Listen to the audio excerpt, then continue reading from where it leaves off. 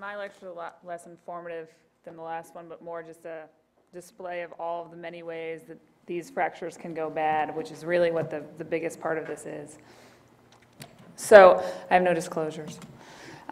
So patients that come in, elderly patients, even young patients that are at baseline ill with diabetes and the comorbidities that go with diabetes, are chronic steroid users or have significant vascular disease, kind of whenever you see them, your gut's going to say, oh God, like this is not going to be good. And you're kind of right, and your instinct might be to do your best to manage this non-operatively, but actually that's just kind of the opposite of what we need to be doing.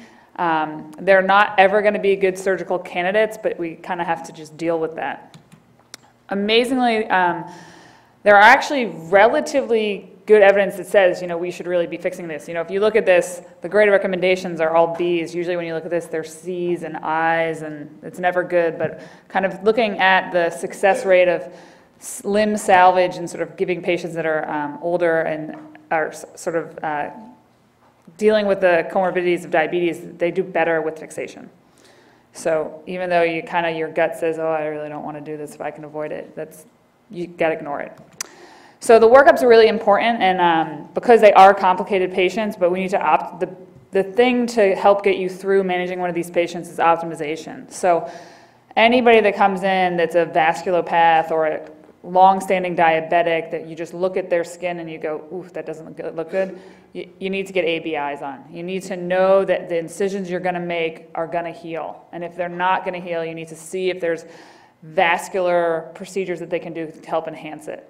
And it's a little bit tricky when patients have splints on and casts on, but it's sort of part of the workup to make sure you, if you can, address that beforehand.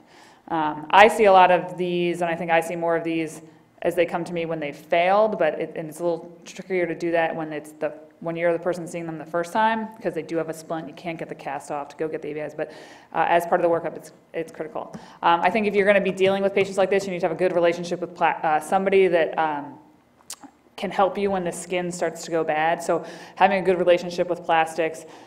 And then even things like we talk about in general, not operating until the skin and the swelling is down. Doing your best to make sure you manage blisters and wound things ahead of time. And the other thing is just making sure to sort of help decrease, we know this from the joints literature, we know this from lots of literature, that perioperative glycemic control is a really big risk factor for infection. And these are people that are prone to infection. So making sure all of this is, again, everything you can do, every modifiable risk factor you have, modify it to be in your favor. So I think the most important part, this is one of the key things to sort of take away from this, is you need to know how bad these can be, as much for you so you have a plan and you're already thinking the next step ahead, but also that the patients know. Complication rates are really, really high. When you look in the literature, amputation rates in patients with diabetes, they talk about ranging from 4 to 20, almost 20% in people with ankle fractures. And those are real big numbers. Complications with infections and failures, it's all there. So they need to know going in, and you need to be prepared going into managing patients like this. Identifying the severity of their diabetes is a part of helping you sort of prepare for that.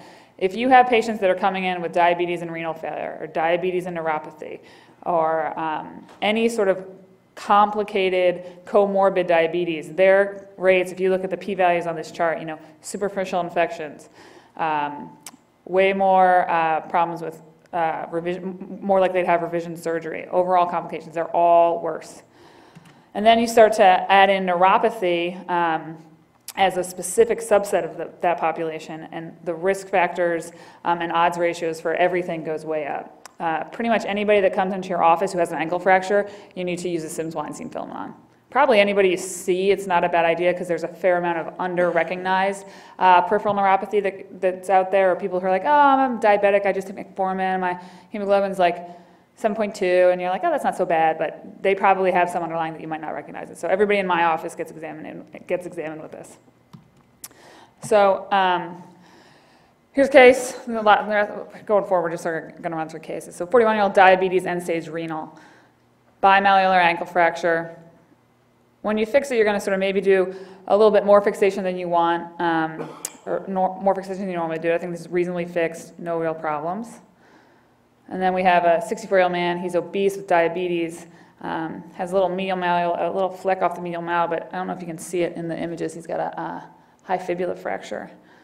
And so this is where we talk about over-fixation of your syndesmosis is good. And you know, a lot of people, you're going to say, oh, we've got 3 screws in there, you're doing all right. But anybody with diabetes that you're managing, anybody with any sort of neuropathy, you're going to double the length of immobilization and double the time until weight bearing. It's just sort of the safest way to do it. And we don't love that because it's like, oh, their ankle's going to get stiff, but you trade a stiff ankle for a ankle to have, you know, if you're going to start dealing with diabetes.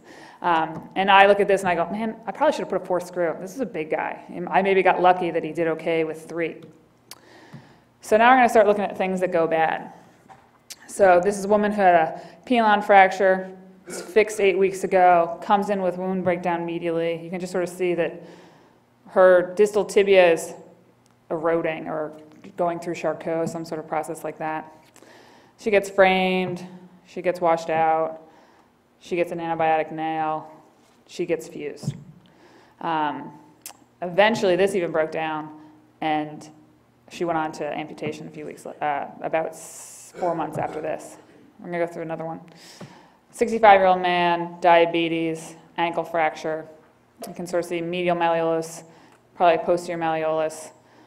It's fixed, and again, this sort of goes with when you fix these, you have to fix these really, really stoutly. The 2 screws going back to that posterior malleolus piece, probably not enough here. Breaks down, gets fixed, breaks down again with medial wound problems, gets an antibiotic nail, eventually gets a final TTC fusion nail.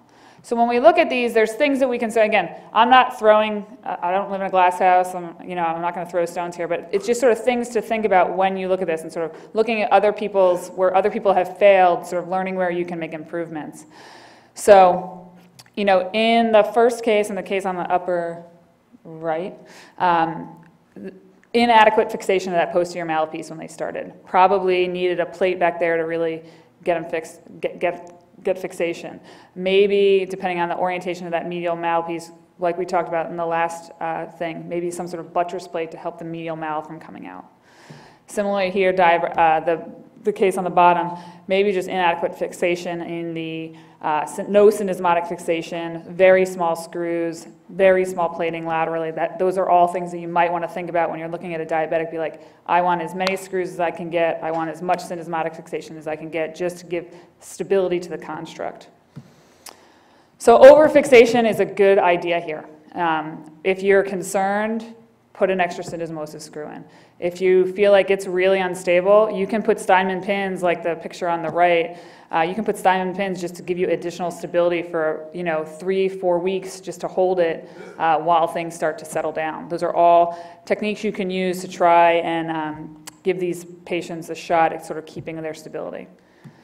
So minimal incisions, especially if you're talking about vasculopaths, I personally have never put in a fibula nail, but if somebody has really, really bad skin, it's not the worst idea.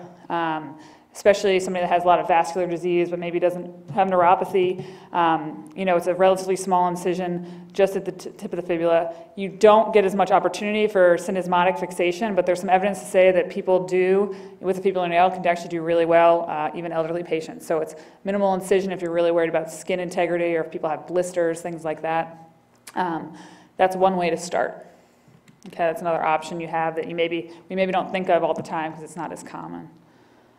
So we're just going to go through a handful of cases, just to sort of, again, like I said, more see all of the ways these can break down so you can start to think of the ways you can try and prevent them from breaking down.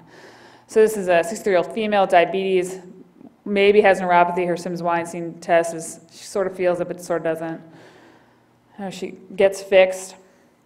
And we can sort of look at this and go, when we see this, we go, maybe we could have seen that coming, a little unfixation, but even, we're talking about this is happening at 3 weeks. This isn't like far down the line. She's probably been non-weight bearing in a splint, but this is where we sort of look at overfixation.